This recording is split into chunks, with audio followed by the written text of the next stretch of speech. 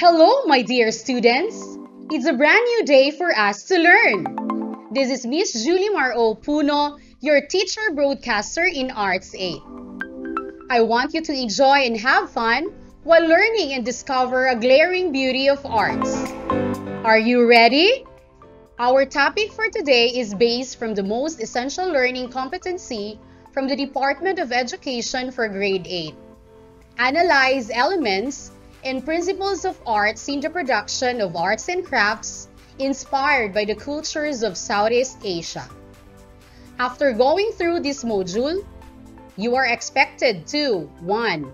Identify the elements and principles of arts and crafts used in the production of design in Southeast Asia. 2. Draw arts and crafts of Southeast Asia. 3. Relate their art forms in the way of life of some countries of Southeast Asia. Let us begin. Let me help you discuss about the elements and principles of arts and crafts in Southeast Asia. In your grade 7, you have learned the elements and principles of arts. So let's explore more the world of art. Arts is a way of expressing the author's imaginative and conceptual ideas intended to be appreciated for their beauty. Its elements are color, form, line, shape, space, texture, and value. However, the principles of arts are the rhythm, harmony, balance, contrast, movement, pattern, proportion, and variety.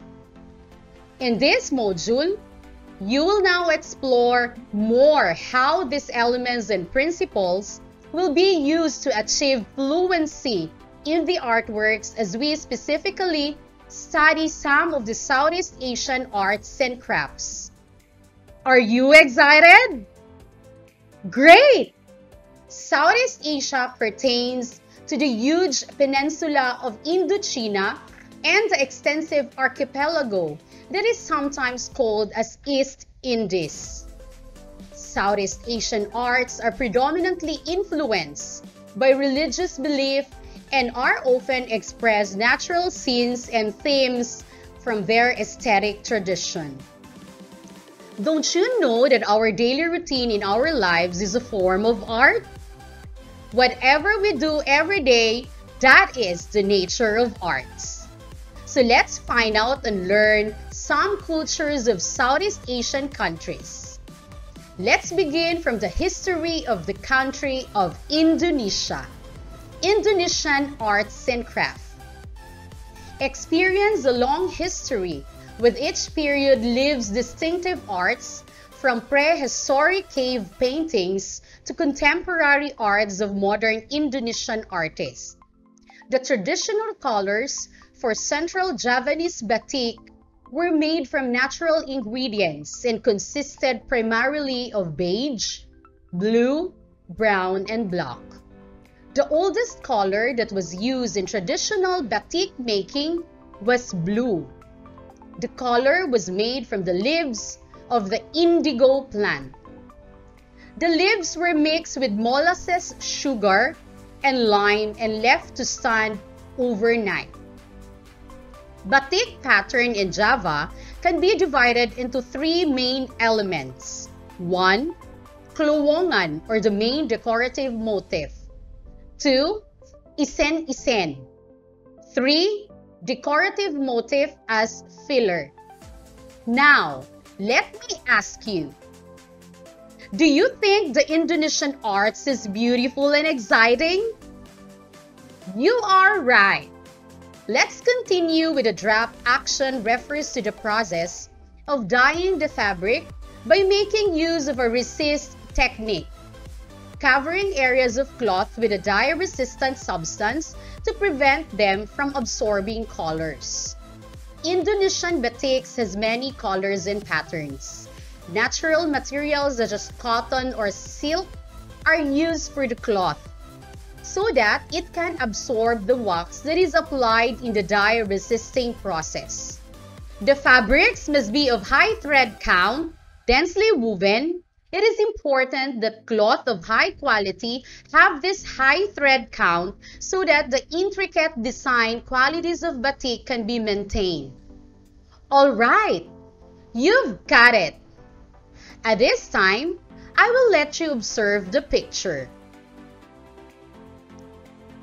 What do you observe or notice about the picture given? Do you know that in Southeast Asia, Indonesia is one of the most unique and beautiful countries? Great job! Now, the shadow puppetry is known in Indonesia called wayang kulit.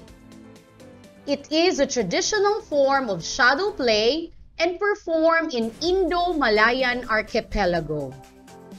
There are 7 types of puppets. 1. Putri or women. 2. Danawa or monster. 3. Dagelan or clowns. 4. Halus or refined characters. 5. Gaga or warrior type characters. 6. Wanara or monkeys. And 7. Gusen or characters with modest manners. At times, wayang kulit will also feature lijipans or refined characters with modest manners, and lanjapans or refined characters with a capacity for violence. The following are the elements of wayang kulit performance. 1. Puppeteer or dalang. One who entertains and teaches, usually men. 2. Gamelan, a traditional Indonesian orchestra. Its job is to accompany the puppeteer's story with engaging music. 3. Shadow puppets, wayang kulit, traditionally made out of cowhide. Wayang kulit is among the best-known, offering a unique combination of ritual, lesson, and entertainment. Now, we will move on discussing about the Malaysian arts and crafts. Are you excited to explore the Malaysian arts? Malaysian batik can be found in the east coast of Malaysia, such as Kelantan, Terengganu, and Pahang. Since there are a large number of Javanese immigrants in Malaysia, especially on southern part, batik in Johor clearly shows Javanese influences. The most common motifs of Malaysian batik are leaves and flowers. Designs that show animals are rare because Islam norms forbid animal images as decoration, except the butterfly theme. Let me show you this picture. How do you describe Malaysian batik design?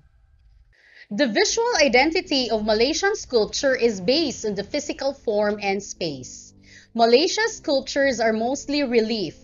Relief sculpture is done with stone, marble, bronze, and many other substances. It is divided into 3 types. 1. Alto form. This is similar to the Egyptians' alto relief sculptures of gods or pharaohs attached to their temples. 2. Bas form. This is common as wall decorations in Greek or Roman buildings, and these are mostly seen on the Colosseum. 3. Sunken relief sculpture. An image that is carved into the surface rather than out of it. The best Malay wood carving is from Terengganu and Kelantan, where the craft is divided into 2. 1. Ukiran halus, or the fine carving, involves the carving of relief patterns, hilts of keris or short Malay dagger, bed heads, and cupboard tops. 2. Ukiran kasar, or rough carving, refers to the carvings on larger objects like furnitures. Look at this picture. How are you going to compare the 2 pictures in terms of their designs? Job well done, students! At this moment, fasten your seatbelt because we will now depart to Thailand. Thailand Arts and Crafts. Did you know that Thai silk is produced from the cocoons of Thai silkworms? Weavers raise the caterpillars on a steady diet of mulberry leaves. Presently, Thai silk making is considered to be one of the finest arts in the world.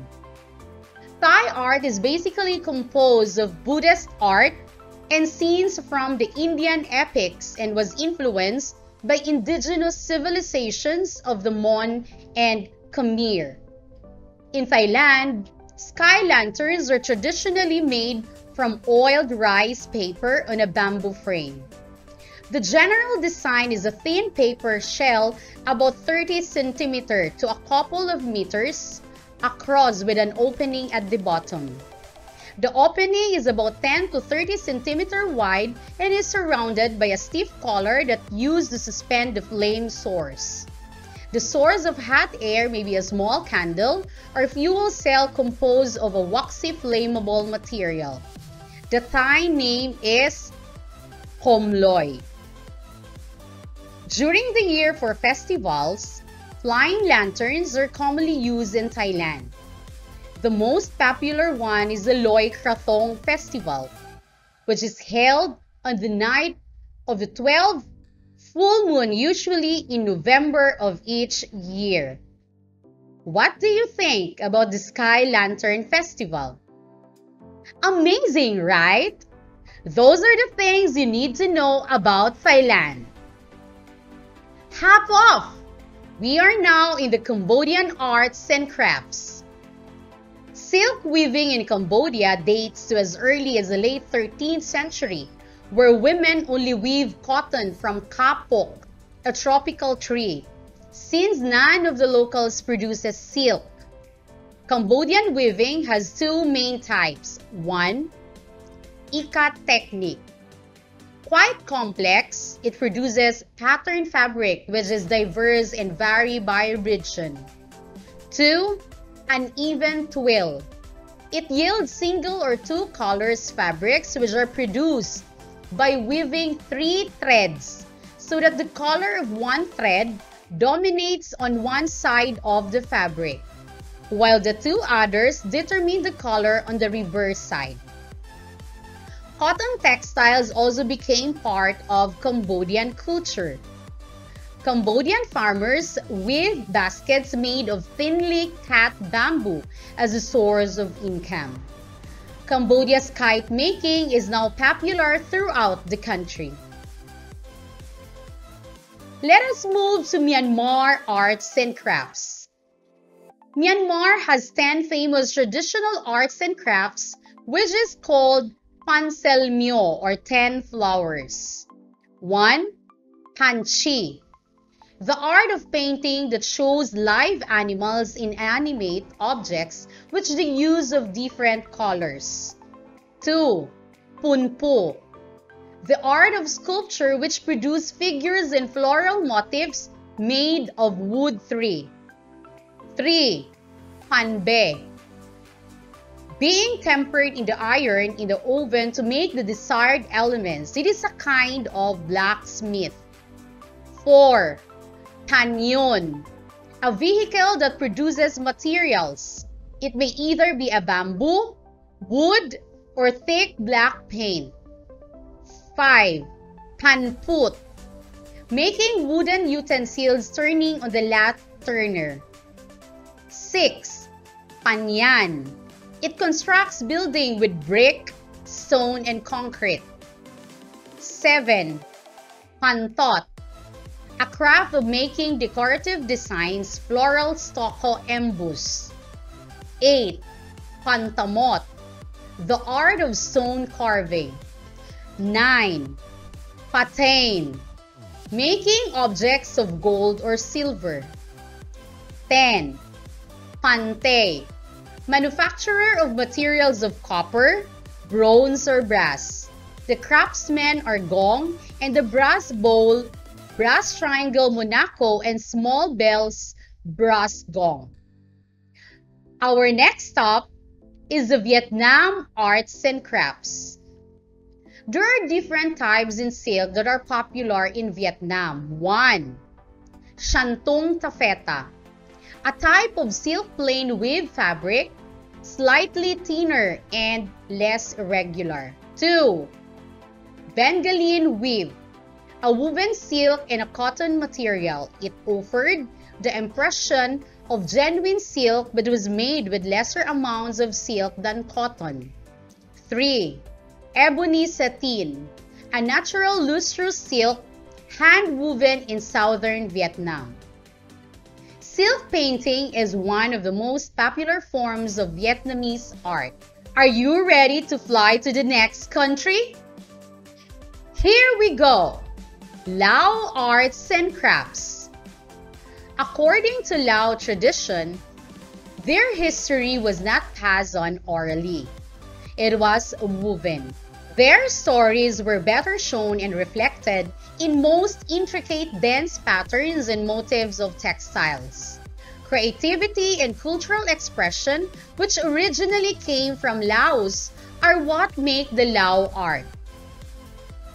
Shin is the Lao women's ankle-long skirt that has undeniable form and unique patterns. Lao artisans use precious metal like bronze, silk, gold as media in their sculptural creations. Can you guess our next destination? Great job! We are now boarding to Brunei. Brunei arts and crafts. Brunei's traditional textile, also called batik, is distinctly different than that of Indonesia, Malaysia, and Singapore. Batik can be done in different ways: hand-drawn, using metal blocks, screen printing, and digital printing. The three categories of men's headgears in Brunei Darussalam. 1. Dastar, a piece of cloth tied around the head. It is a symbol of honor and self-respect. 2. Songkok or kopya, a type of cup made from velvet. It has a shape of truncated cone. 3. Tangkolok or serban, like a turban and is a typical headdress in the Middle East.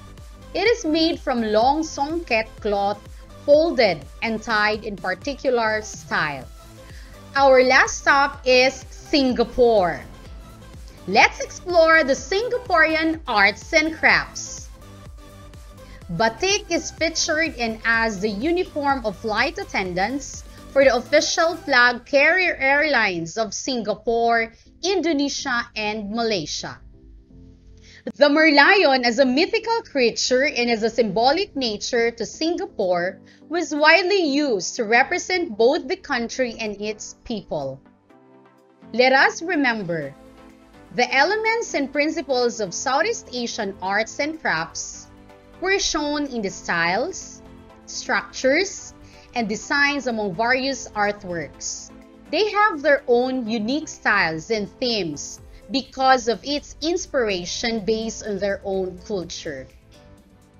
Did you enjoy our trip to the different countries in Southeast Asia? Yes! Indeed, it was a fun learning and explore the world of arts of Southeast Asian countries. For the reminders, please answer all the activities in your Art 8 module before the deadline.